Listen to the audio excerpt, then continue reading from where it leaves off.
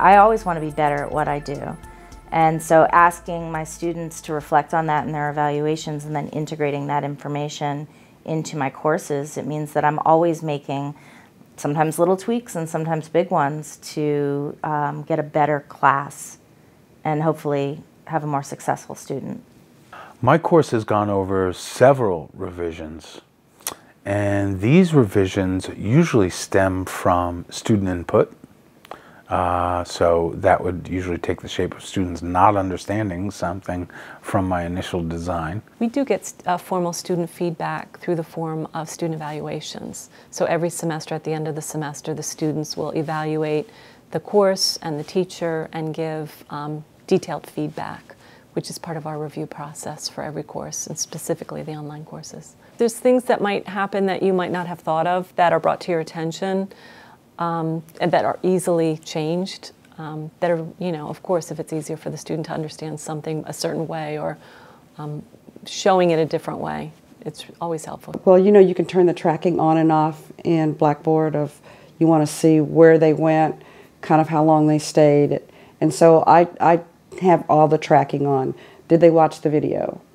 Or did they appear to watch the video? If you look at the data and the data is telling you that the students aren't learning this well, then you have to look at your teaching methods. You have to look at the platform that you're delivering that material through.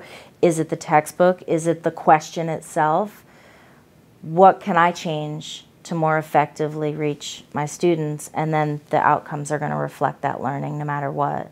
Another sort of regular source of revision, again from the perspective of a faculty member, is the change in technologies.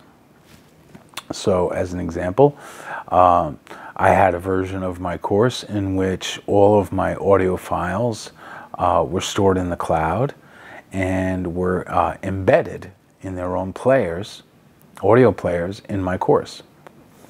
And that worked great for about 2 semesters.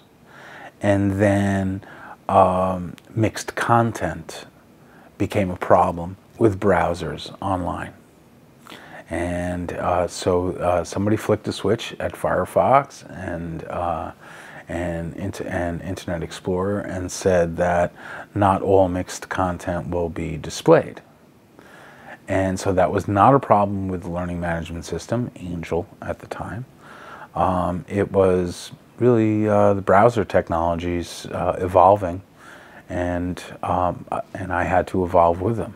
The minute I put in a hyperlink to, for instance, how do you use YouTube Live? Well, now there's an update to YouTube Live, and you can no longer, that hyperlink doesn't work, or there's been changes, or, you know, there used to be a video editor in YouTube that no longer works the same way. So it's a constant updating of the material. Items within the discipline change. There are new things that are, you know, are always introduced. Current events may change some, you know, some things that you're talking about. And then there's textbook changes. Textbook changes also require faculty to revisit all their content, make sure that their page numbers, exercises, references, etc. are all up to date. I'm always looking for, is there a better textbook? And if you have a better textbook, or I mean, honestly, with the way that publishers do new editions and updates, you have to change that material often anyway. I think always thinking of a better way to communicate how to do better to a student or in the grading process is always something I'm looking for. How to give better feedback, whether it's me videoing myself, you know, in a traditional classroom experience, sort of showing them something they might be used to, or a voiceover, or adding my voice to content, or, you know, just having a virtual office hour where we can all sign in and either do it digitally or do it, you know, through voice content. Videos are harder because I usually have to wait till the summer to kind of redo videos. And sometimes I can tell in the middle when I've made a video if it's working or not. So I'll pull that down for maybe the next semester if I find it doesn't work. And I try not to make it something that's in the book already. It's usually something that kind of extends the knowledge that the book offers, because I teach fine arts appreciation, which is all of the arts, and sometimes the book is really art heavy. It's got great art things, but it doesn't have great music things, theater things, photography things, dance things, and so I supplement those with the videos. I'll probably be looking at my online classes, revitalizing and revising the discussion boards to include more options, and with recognition that, again, back to learning style, not every student's going to be a strong writer. There are other opportunities in the classes for them to demonstrate their writing ability. Maybe the discussion board doesn't need to be that space. Maybe they can have the choice to submit something as an audio file or as a video file. What are the multiple ways in which students can demonstrate learning that really still allows them to engage the material and get the most out of the class?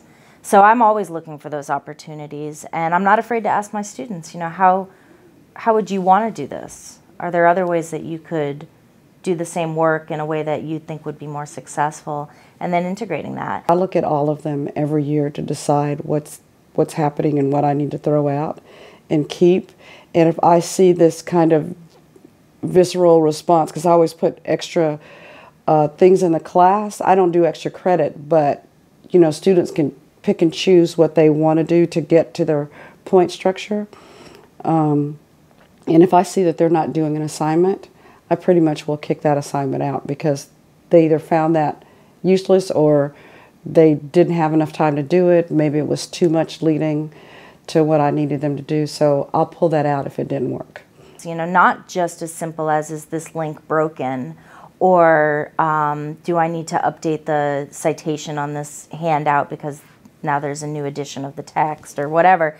It's, is this still the best way to teach this? Am I reaching my students in the most effective way possible? I actually changed the assignment 3 times in my interpersonal communication class because what I realized is that I'm not effectively assessing critical thinking in, I can't even remember what the former assignment was, but it wasn't working. So is there a better way? And then I looked at that, and then I looked at this, that doesn't work either. I finally settled on what I think is the most effective method for that class to assess critical thinking, and it happens to be through written exam questions, which are an enormous pain to grade. It takes me a very long time. Online classes, in-person classes, but it assesses critical thinking, I think, better than anything else. The students learn the material. They walk out of that class, they're able to make connections between this concept and this concept, and to me that's, it's been really exciting. All of teaching, online teaching, face-to-face teaching, is continuous improvement. And any K-12 teacher and really any instructor who has been doing it for a while will talk about their formative experiences in the early years of their careers.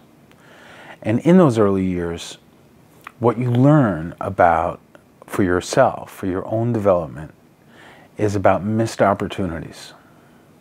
Okay, you make mistakes, and students are usually very good at making you aware of some of your mistakes.